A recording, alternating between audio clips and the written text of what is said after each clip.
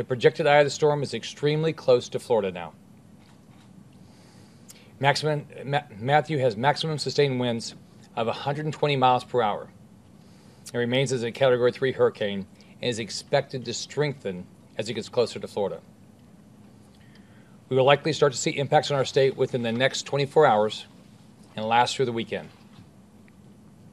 That means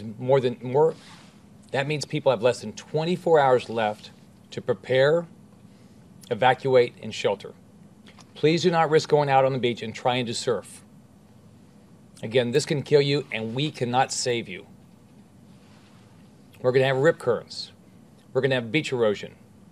We have the chance for tornadoes. And we're going to have hurricane-force winds.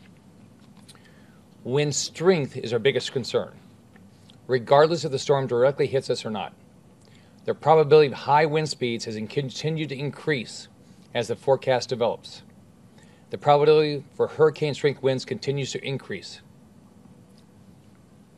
Based on the current forecast to shift more towards Florida, I am activating an additional 1,000 members of the National Guard. That means 1,500 members of the National Guard are now activated. This is a dangerous storm. It is never too early to evacuate. If you live in a low-lying area, if you live on a barrier island, or if your area is prone to flooding, get out.